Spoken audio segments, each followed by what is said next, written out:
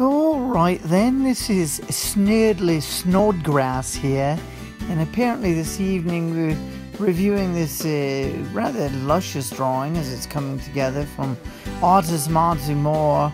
Apparently in the first stage there, that was the drawn with the ISKN slate, some rather fancy, highfalutin digital type of thing where you're doing a real drawing but it's turning it into a video of sorts. And then in this stage here, the artist himself, he's choosing to use more traditional tools, and he's come back to just working with the paper and designing it out and really fleshing out the drawing. And she has some rather nice fleshy parts, I must say.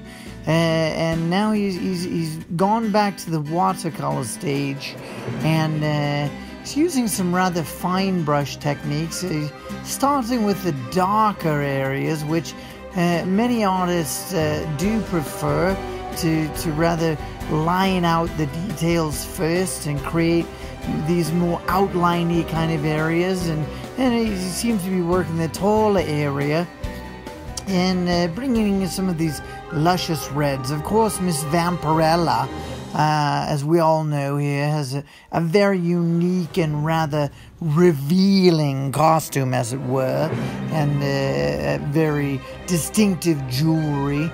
And she's been around since the 60s, and a very long-standing character that's quite popular with the fandom, if you will.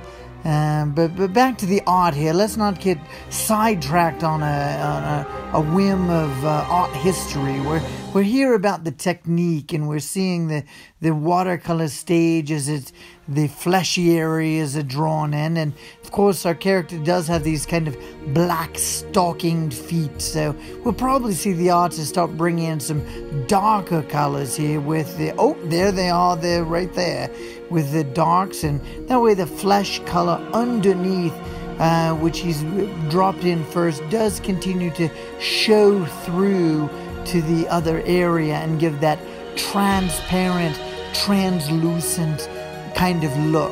And here it seems to be he's adding some sort of crypt kind of look, on a little bit of splashy color there, a little splishy splash, creating a little bit more of an artistic vibrancy, if you will, to separate the character from the background, really make her more vibrant tones push forward towards the viewer. A real classic technique for the illustrators. And now he's using the airbrush. We don't see the airbrush used quite as much anymore.